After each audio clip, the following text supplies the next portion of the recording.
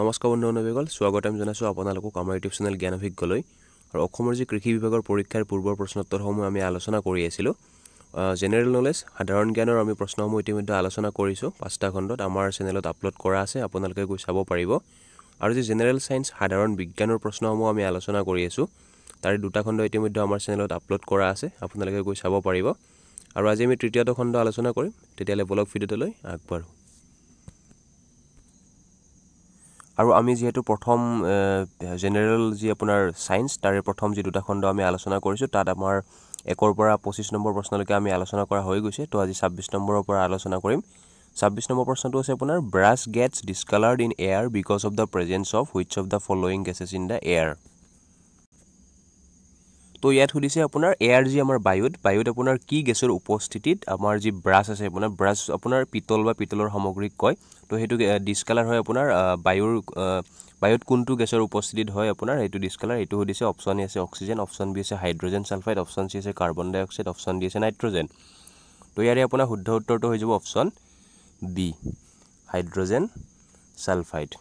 এটো গেছৰ কাৰণে কি হয় আপোনাৰ যেতিয়া বায়ুত উপস্থিতি হয় এটো গেছৰ তেতিয়া আপোনাৰ এই পিতল বা পিতলৰ সামগ্ৰী আপোনাৰ কালাৰটো ডিসকালাৰ হৈ যায় 27 নম্বৰ প্ৰশ্নটো আছে আপোনাৰ chemical formula for water is তো আপোনাৰ পানীৰ আমাৰ ৰাসায়নিক ফৰ্মুলাটো কি হয় ইয়াতে অপচন এ আছে আপোনাৰ NaA10 O2 তাৰ পিছত আপোনাৰ অপচন বি টো আছে আপোনাৰ H2O অপচন সি টো আছে আপোনাৰ Al2O3 অপচন ডি টো আছে আপোনাৰ CaSiO3 তো ইয়াৰে আপোনাৰ শুদ্ধ উত্তৰটো হৈ যাব অপচন বি H2O2 কি হয় আমাৰ পানীৰ ৰাসায়নিক ফৰ্মুলা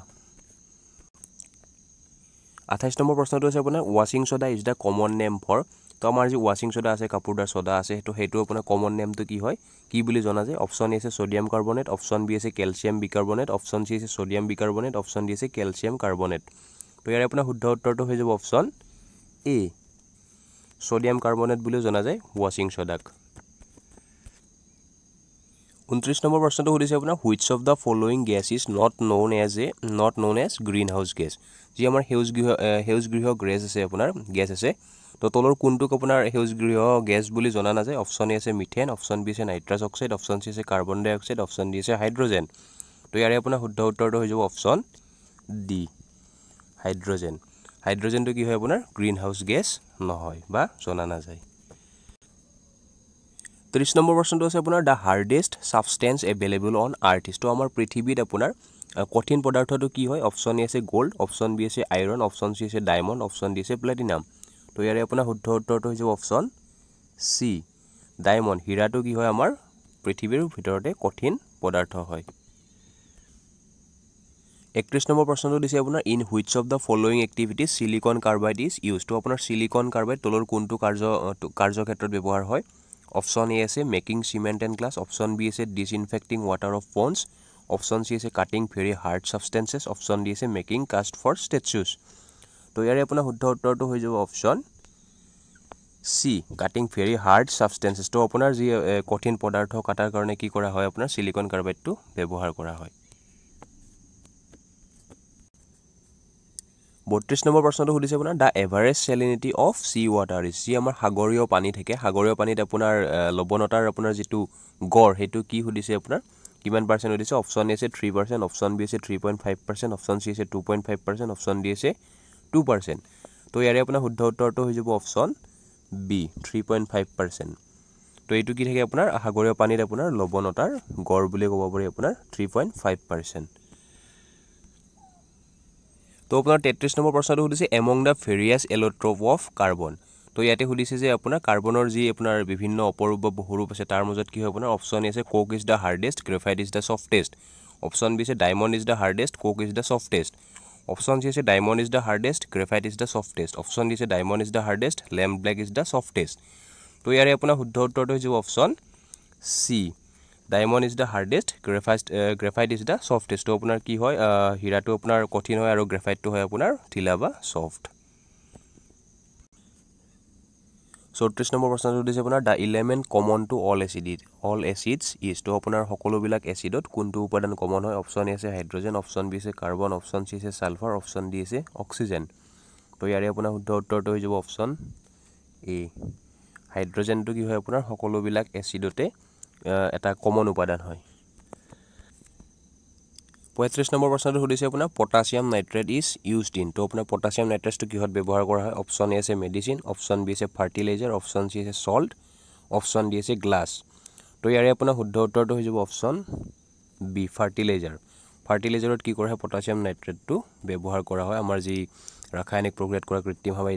কৃত্ৰিম হাৰ এইটোত কি হয় পটাছিয়াম নাইট্ৰেটটো ব্যৱহাৰ কৰা হয় 37 নম্বৰ প্ৰশ্নটো সুধিছে আপোনাৰ permanent হাৰ্ডনেছ of water may be remove by the addition of আমাৰ যি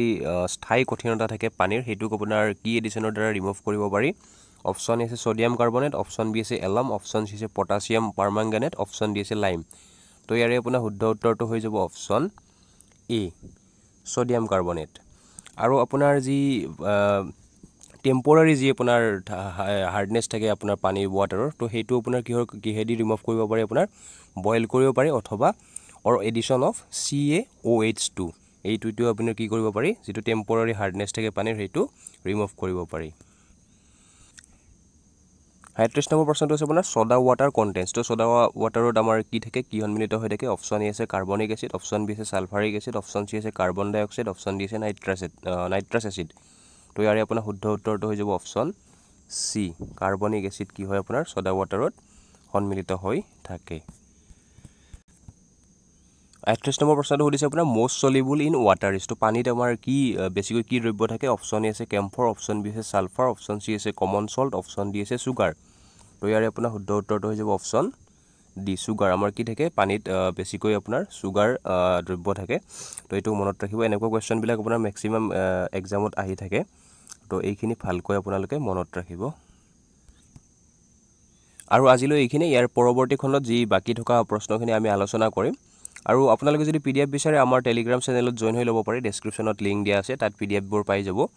আৰু ভিডিওটো যদি ভাল পালে লাইক কৰিব কমেন্ট কৰিব আৰু শেয়াৰ কৰি দিব বন্ধুবৰ্গৰ সৈতে আৰু চেনেলটো সাবস্ক্ৰাইব কৰিব ধন্যবাদ